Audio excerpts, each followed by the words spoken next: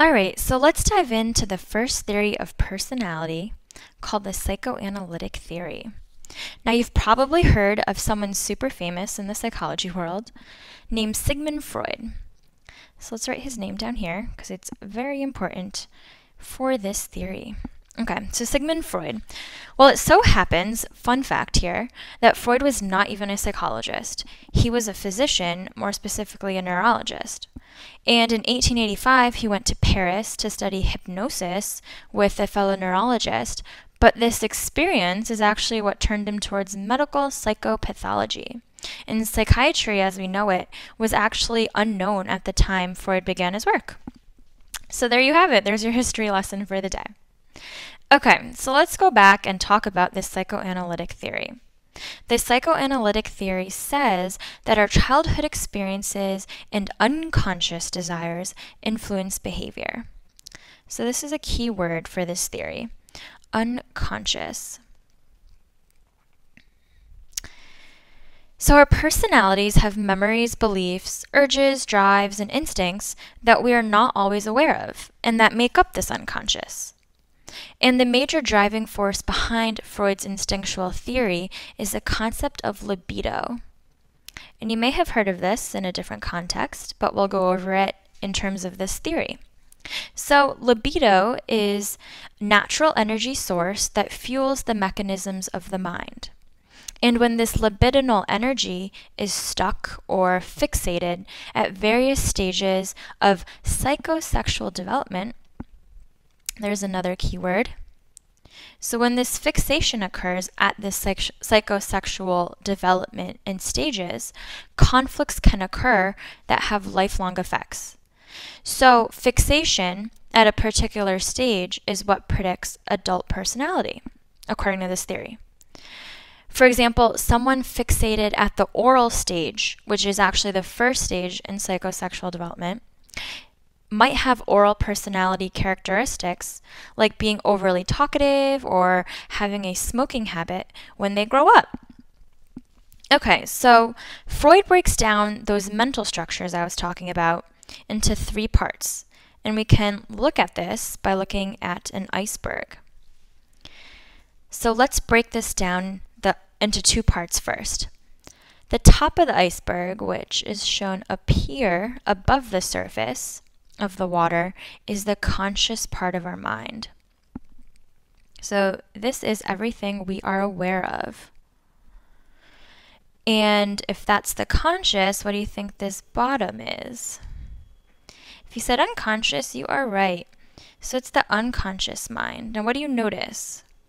The unconscious is a lot larger than the conscious.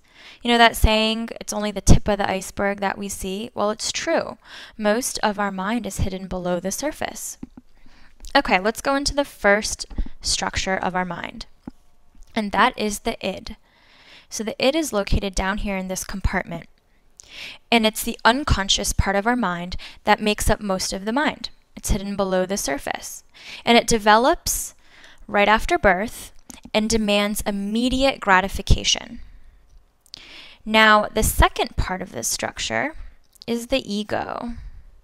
So the ego is right here in this compartment, and it's part of our conscious and our unconscious mind. Okay, we'll see why that's the case in a little bit. But the ego is involved in our perceptions, thoughts, and judgments, and it seeks long-term gratification as opposed to the id's immediate gratification. And the third compartment, right over here, I'm going to try to fit it in, is the superego. Now the superego develops around the age of 4, and it's our moral compass, or our conscience. Don't get that confused with conscious. Conscience, the little tongue twister. Okay, so let's go back to these psychosexual stages I was talking about.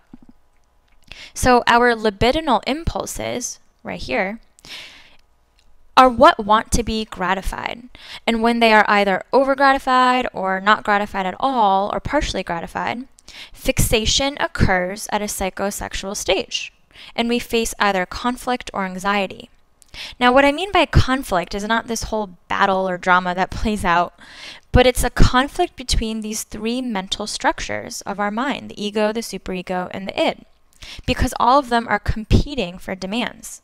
So they're in a conflict. Think of it like this. I'm going to draw out ourselves right here, like that.